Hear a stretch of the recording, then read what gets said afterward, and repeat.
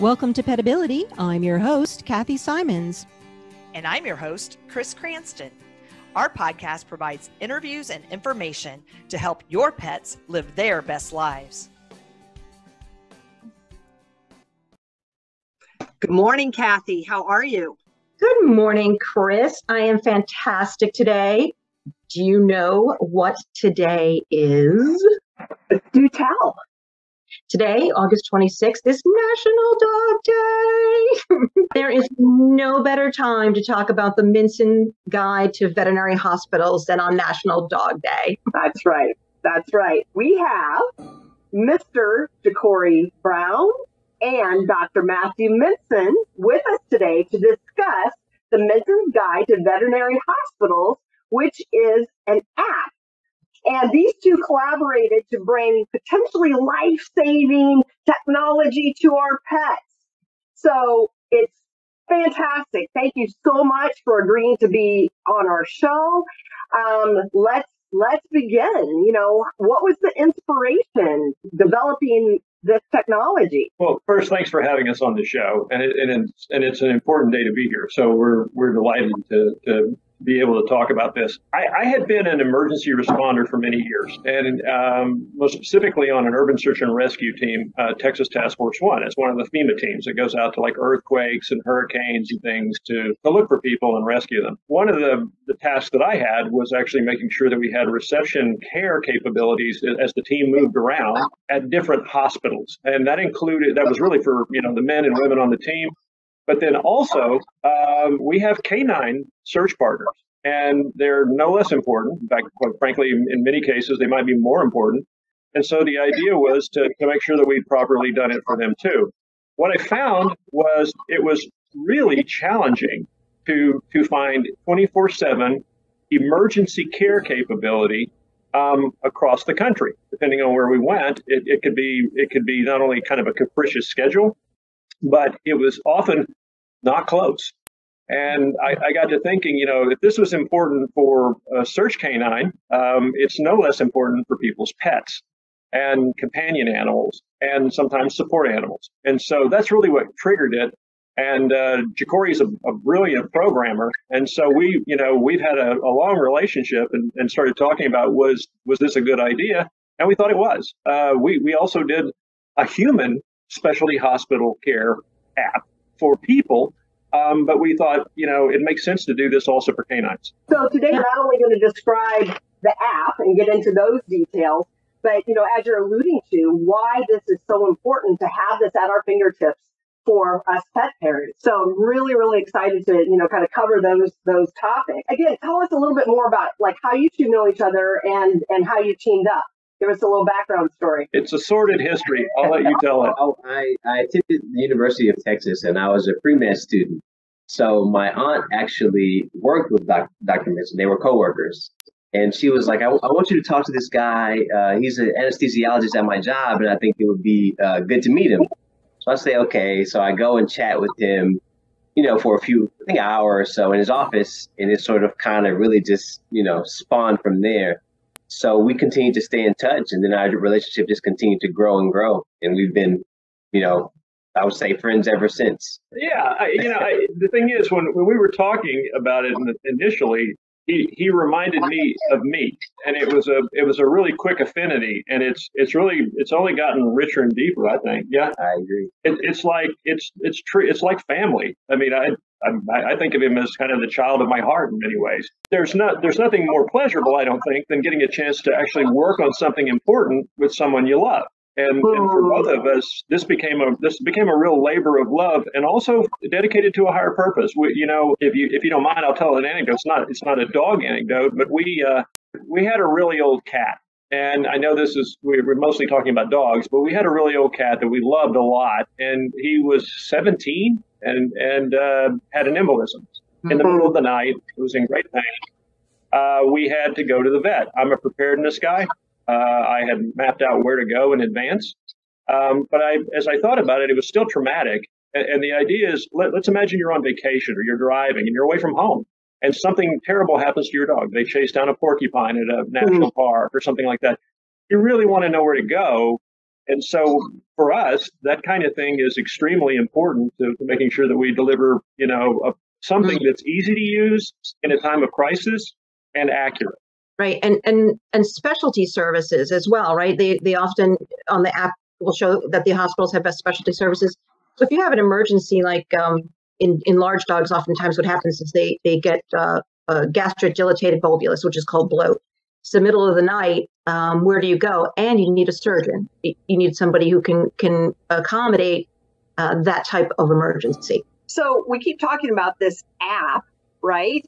And we can give a plethora of examples, which I want to, get into. But Jacorey, why an app versus, just a Google search, right? So to answer your first question, why an app? So everything is now mobile. It is more connective, it is more interactive, and it's more at your fingertips. So everything now is mobile if you see the trends of the industry. Also, in regards to a Google search, technically Google is really just a search. It's just information that is populated that you can see. It does not mean it is always accurate nor dedicated to veterinary searches. You just kind of get back what is fed to, at times it can be accurate, but also it might not be. There's no dedicated data collection to the type of information. So it's kind of like, imagine if you're going to a restaurant and you search the restaurant, it might be on there, it might not be. The hours may be on there, they may not be. You're taking that into your own hands. Yeah. Yes. Yeah, and you're panicked. You're like... Exactly. Yeah. Because then you want something that's a no-brainer, right? That's easy, that, that you don't have to think about. And I put in things in searches because that's what I'm used to. And I think I found it. And then I realized that it's same restaurant name across the country, right? I'm looking, I'm in Massachusetts, I want to find, I've heard about this place. And then it's the same restaurant in California. And that would be horrible if I hit directions and started driving, right, to a veterinary place thinking it's, next door, and it's not even in the same state. So. Exactly. I want to say that the search is only as good as the information you put into it. So our app does the data parsing for them. Exactly. That's the thing. And you're really 4 taps from your destination, depending on where you are, the state, the locality, and then your 3 taps there. And then the next tap shows you where you're going. That's pretty simple in a crisis. Yes. And that was, we agreed that was the design we wanted. Yes. Yeah. Can you think you guys could walk us through it? Can we walk through what that looks like? Sure. Yeah. No.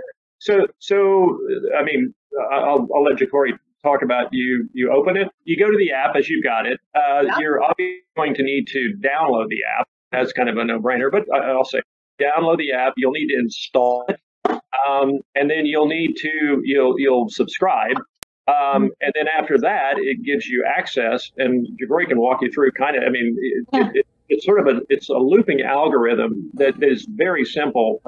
Sounds more complicated. It essentially funnels you to your destination. So when you click begin using this app, you should see special colleges or... It says veterinary schools and clinics by location. There's just 2 tabs. Correct. The vet schools we added because in some, you mentioned specialty care. So let's say because we thought that this was useful too. It's not so much an emergency requirement, but it is when the event happens. So let's say that you get a diagnosis with your local vet about a kind of an esoteric medical problem. It might be good to be also able to just quickly tap and find the local veterinary college, because they often have specialty care, and at the very least can advise you on what you might want to do. So we added that piece for the vet colleges. That's really not so much for the emergency use, but it's there for a more enhanced use.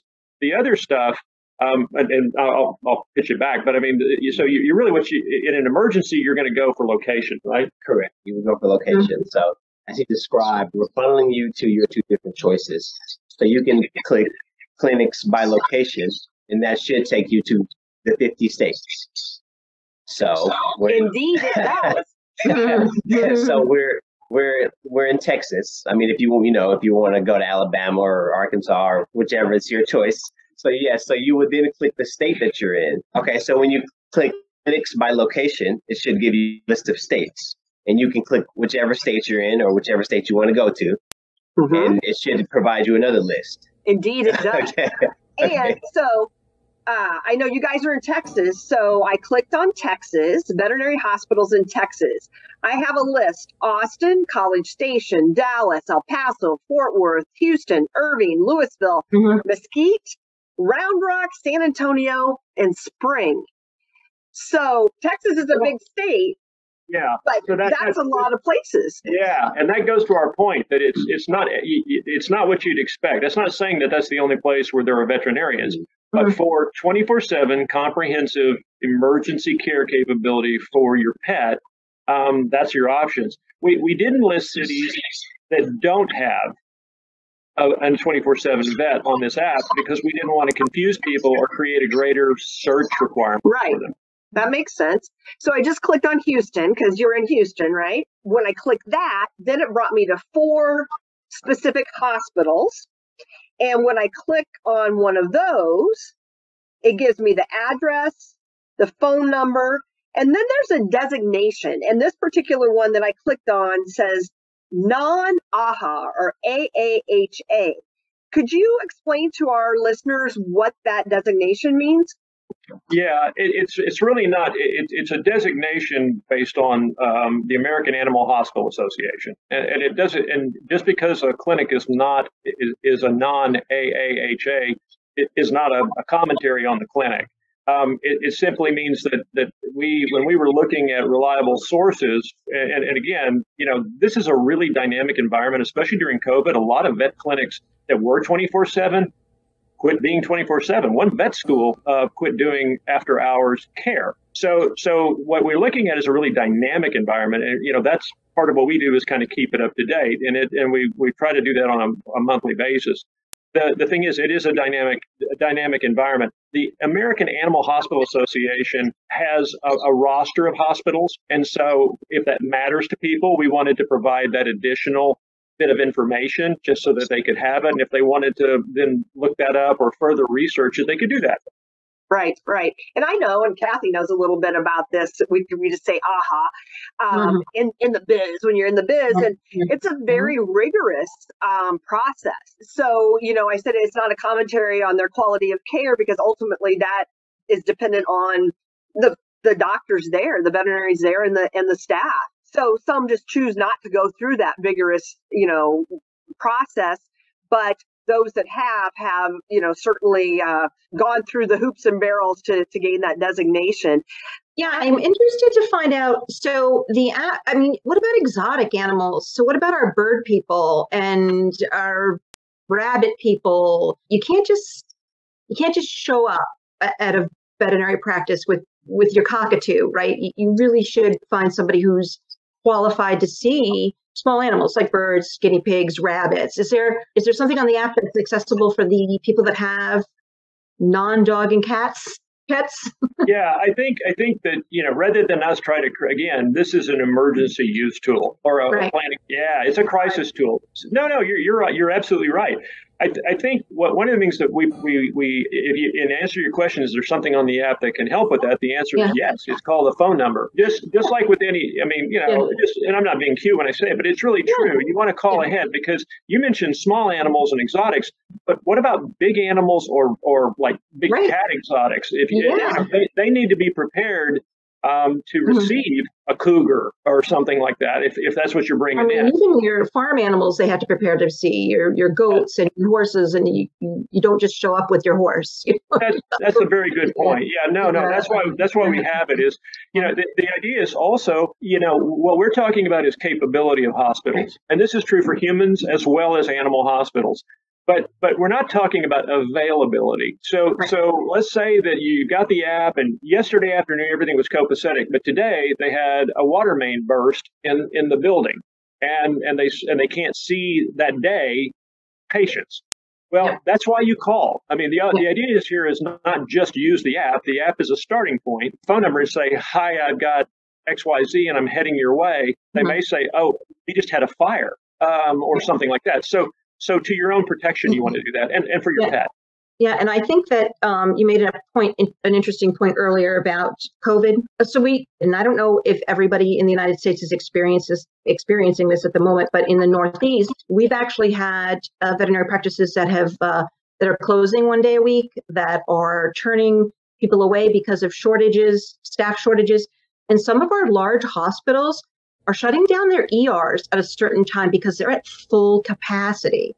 So having that number available to call them is important ahead of time, but also when they can't take you, having that next number in line is going to be key, because you may not be able to get into the emergency room. You've got to find out ahead of time, at least up in this part right now. Right. Mm-hmm. Well, I'll go one better. I mean, we live in Houston, and we're celebrating the anniversary of Hurricane Harvey, which was a devastating event for a couple of reasons. One, it was a terrible weather event. It had impact on human life. Technically, it took the infrastructure out, and for quite a while. And most disasters do that. So this app actually has an application. If you're having if you're involved in a kind of a mini diaspora, getting out of your community because you're escaping wildfires in the West, or if you're fleeing floodwaters, as we're seeing across the country right now, or if it's anything else and you're having to move, this is an additional tool for you to help support your pet and frankly your animal partners in your life. And we think that's important too. It's very important. And when I look at the cost to subscribe, very reasonable. Can we talk about that a little bit? Totally reasonable, yeah.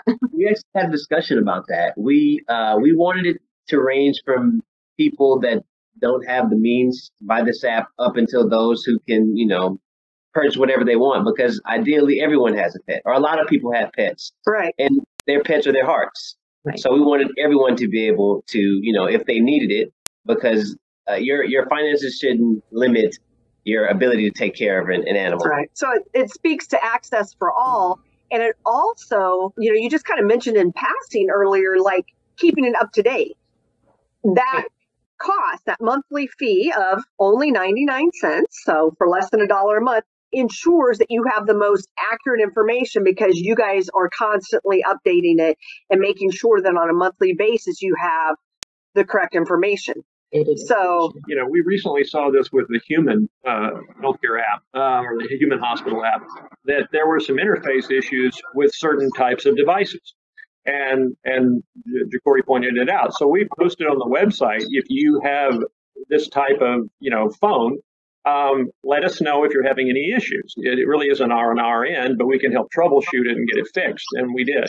But little things happen because we live in a very technologically advanced, rapid, dynamic, fluid kind of world now that the idea here is to try to keep up with all the changes that are taking place. And that's what the updates to the app are about. That's also why we say, though, we're pretty clear, just as we talked about, when you use it, as soon as you decide where you're going, make that call just to make sure that nothing else has changed. Right. Because we've seen month to month pretty big dynamic shifts in some hospitals' capability. And it's not like they're reaching out to you to say, hey, we're changing our hours tomorrow. Yeah. You wish. we as the users, because obviously I've downloaded this app, we need to do our due diligence and take that extra step, which we can do even en route, or as we're getting prepared or what have you. I did want to ask, and this would be, I think, to you, Jacorey, from the app, can we click on the phone number and then directly call, or do we have to copy and paste or memorize, and same with the address? Can we go right to, click on the address and go to directions like on Google Maps or something? So you can copy and paste the address. So from not to get into the technology aspect of it, that will require a different type of programming. We want it to be available for both devices, both Android and also Apple, because again, we're shooting for as most coverage as possible. Yep. So because of that, you won't be able to directly click the address and to directly port into your phone or Maps application. However, we made it that you can copy and paste it, so that makes it a little bit easier on the user. So it'd be a similar like double click or hold your finger, it'll copy, and then you can just directly import it to your search or phone Okay, good. Because I want. Don't laugh at me, Jacorey. I'm a professional podcaster. Can't you tell? Ideally, what Jacorey's talking about, ideally, that's something. Let's say you were planning a trip. You knew you were going to on vacation. You might, as part of your pre-prep, actually preload that number just in case. Maybe do a little, and then you'd have it. And then worst case scenario, it's a tap.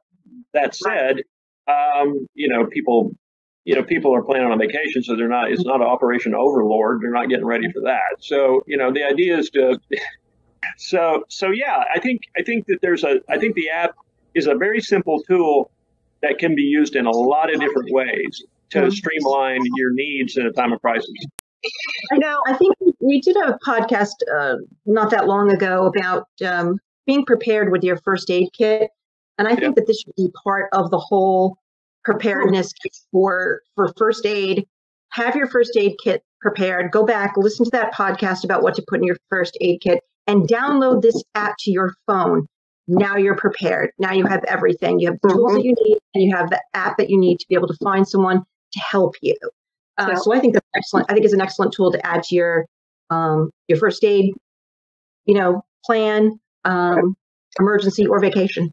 Right. Yeah. And I think a first aid and emergency evacuation kit. Right. Exactly. So you have all the things. It's mobile. You can just grab it and go. Right there. So not only a tool to use, where you are, in your home, but also to be able to take with you. And the app certainly speaks to that.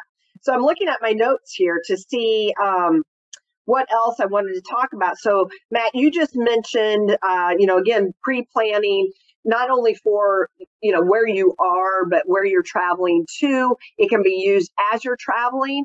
Some of our listeners know that in 2020, during COVID, I was in an RV for going into 21, a total of 140 days traveling around the country. So, and we traveled with, I don't know if you guys can see these little munchkins over there.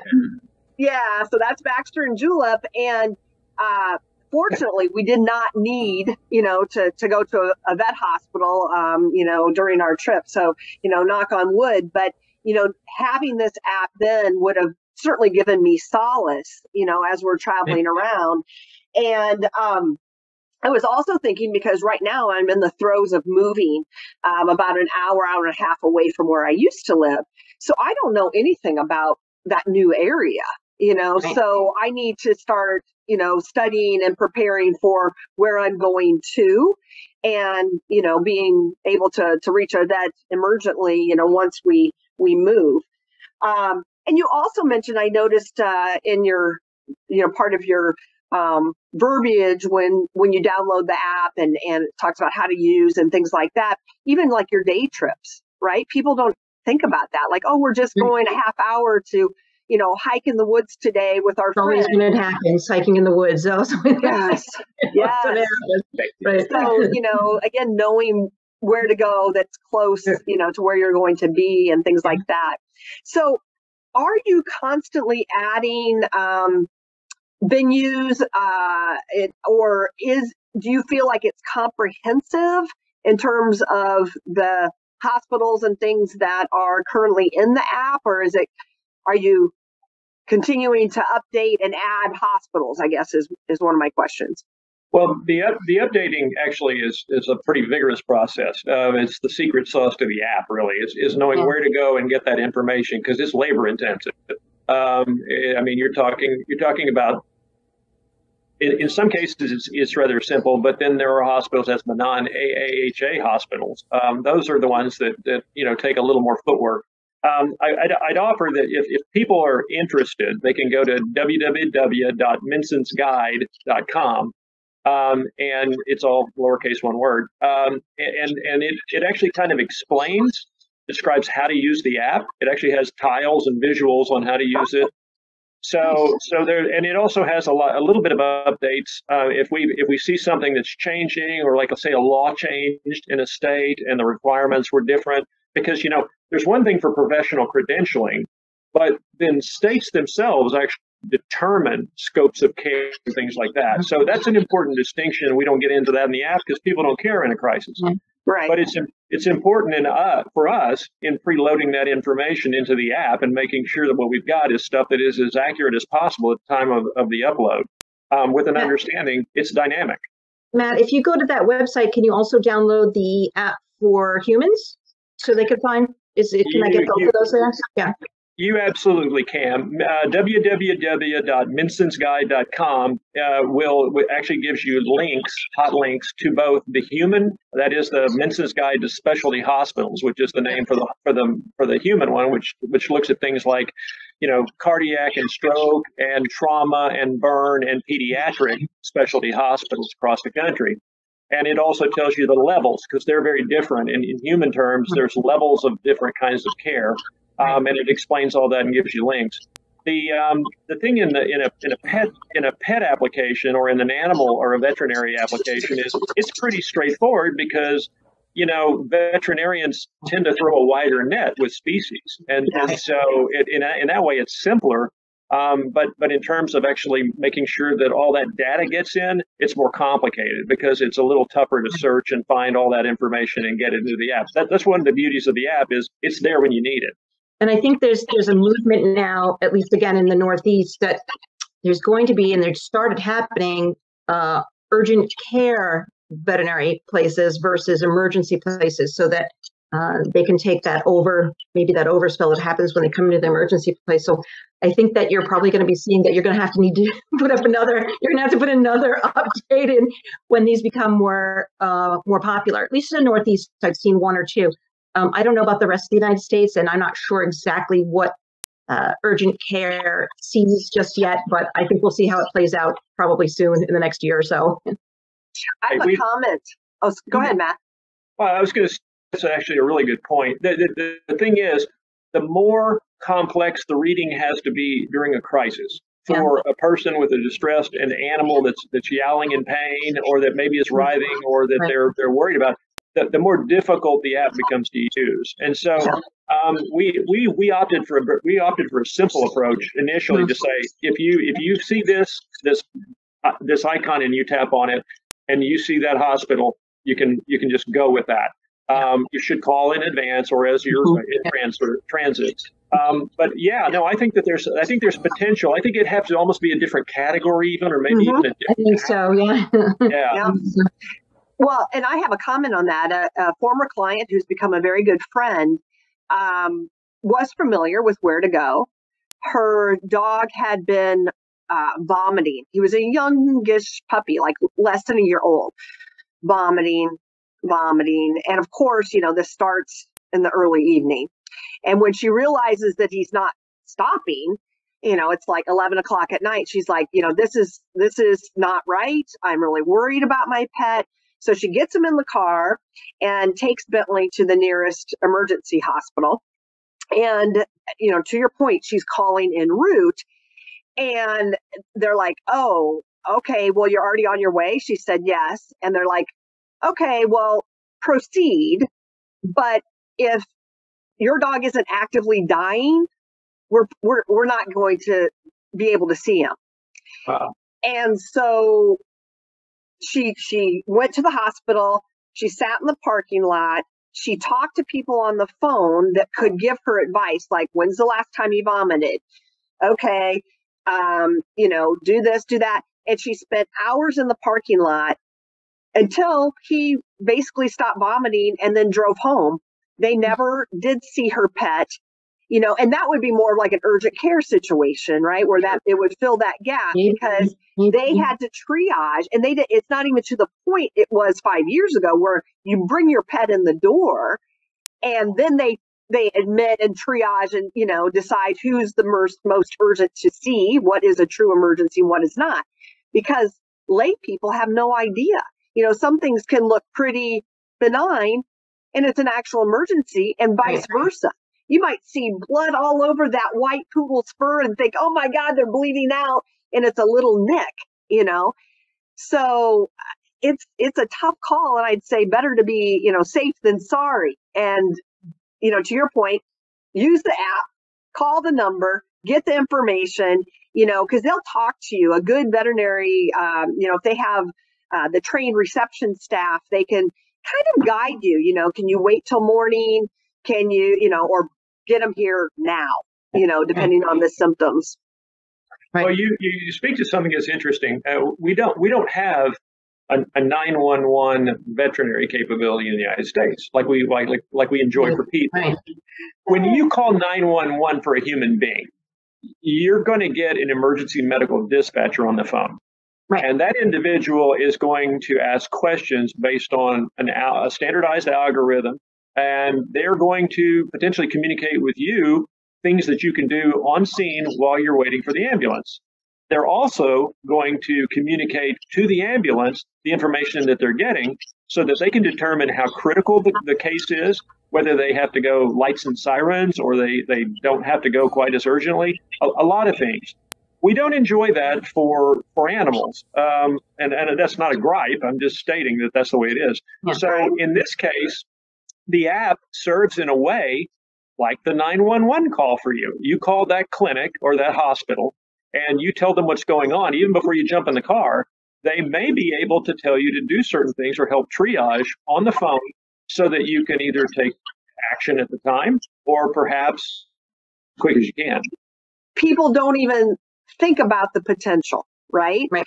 And so as I was preparing to talk with you guys, I started thinking back in my life and various kind of animal emergencies, that happened.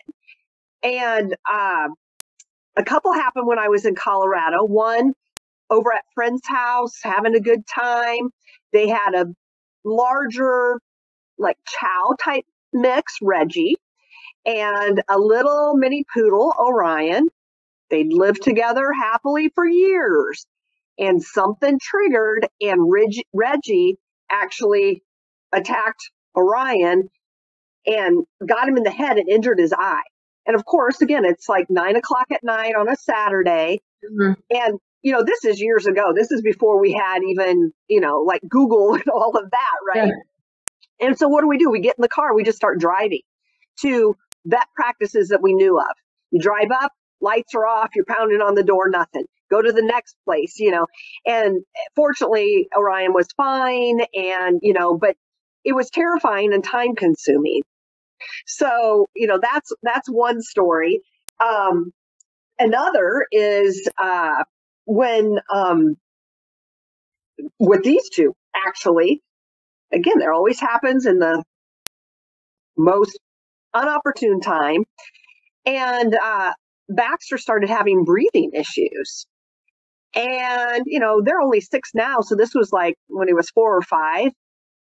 And it was getting worse and worse. Who do I call? My friend Kathy over there, who's a great veterinary technician. I'm like, he's like gurgling and coughing and gagging. And she's like, I think you might want to take him to an emergency. And he had aspirated. And so he was getting aspiration pneumonia. When we got him there, he had a megaesophagus, which they didn't know if it was permanent or temporary from the inflammation. But again, I start calling family and friends because I'm panicked. That may not have been the wisest thing. I probably should have gone to Minson's, app and figured out the closest emergency room and asked them, if I should bring him in. And again, he ended up being fine. It was a temporary situation. He's never aspirated again, knock on wood. And his esophagus is normal. But, those are just, a couple of examples that I've thought of. Another that happened in Colorado was I was just driving along after dark with a friend on kind of this back road. Sounds sketchy, doesn't it? No, unfortunately, this dog had been hit by a car.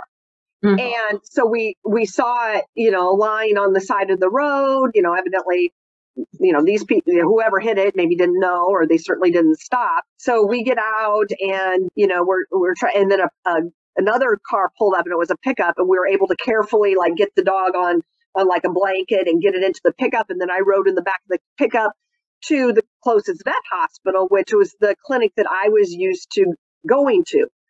Had no idea if they were open, and knock on the door, and the one single vet was there, just happened to be there, came out from the back and, said, what's going on? We explained the situation.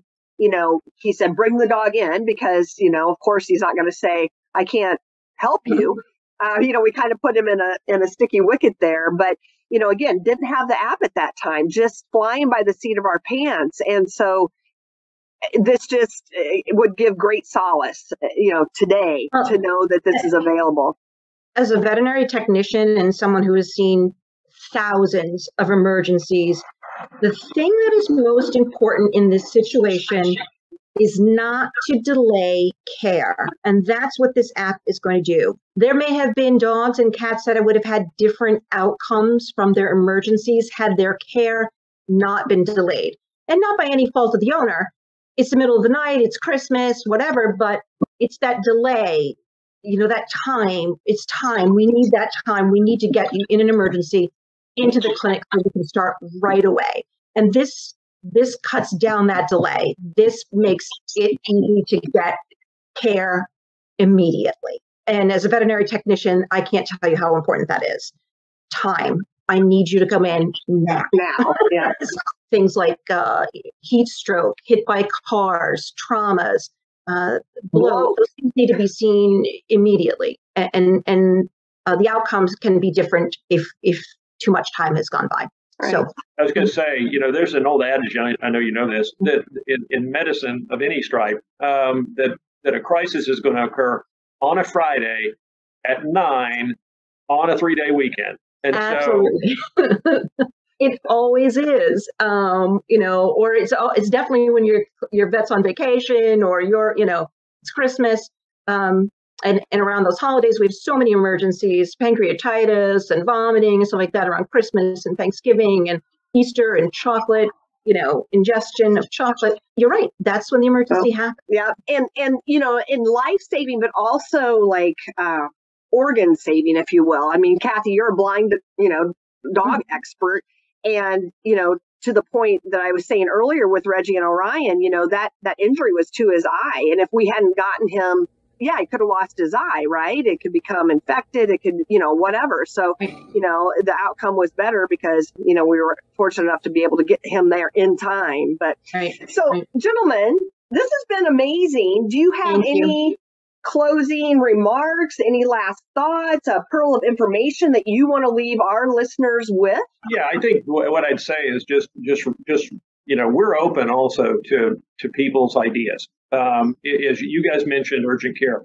If there are folks that use the app or visit the website and they have thoughts or they have an insight, they say, hey, you guys should really look at, cat dialysis centers or something. And that's stuff we want to hear because that's actually how we help improve the world a little bit. Perfect. And so that's why we did this. We wanted to make people's lives better and their pets. And Jacorey eloquently talked about our price point and why we did what we did. It was there to make us service, really.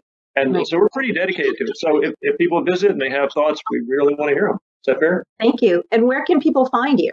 www.minsonsguide.com. Excellent. And we'll put that in our show notes.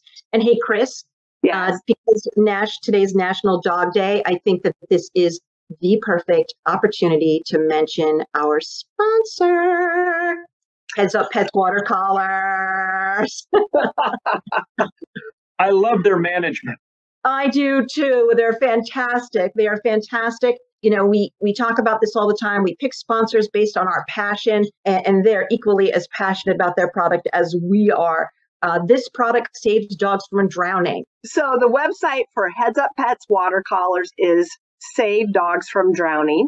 Kathy, I have recently sent you many pictures and videos of the little munchkins over here because we happen to be in a lovely Airbnb on the sea here in the Northeast. And we went kayaking and we were on the beach and they were wearing their Heads Up Pets water collars, and it was awesome. What you couldn't see in that video is that as we're kayaking, Julep was going farther and farther and farther and farther to the very tip of the front of the kayak. Thought the little buoys in the harbor, and there were many of them, were some sort of creature that she needed to investigate. Thing I knew, boom, off the kayak she goes and swims out to the buoy, and then she's like, oh, I guess that's not a bird after all, and came back. But I was a little bit panicky because there was really nothing I could do. And, but, I knew she was safe and, hauled her back into the kayak and all was well. It feels good to know that she was safe. So visit Heads Up Pets Watercolor at SaveDogsFromDrowning.com and use that promo code when ordering PetPod22. That's PETPOD 22. All capital letters. You'll get a 10% discount off your order and support the show at the same time. Thanks very much, gentlemen. Thank you. Thank you for joining us. We hope you enjoyed our show. Follow us on Facebook, Instagram, TikTok, and YouTube at Petability Podcast. For more information about Kathy's books and living with blind dogs, please visit enableyourpet.com.